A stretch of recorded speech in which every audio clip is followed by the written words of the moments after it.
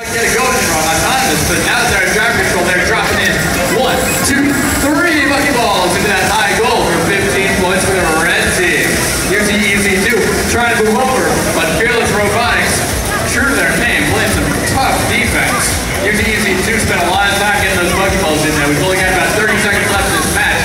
Vex Robotics bumps 2 large balls over.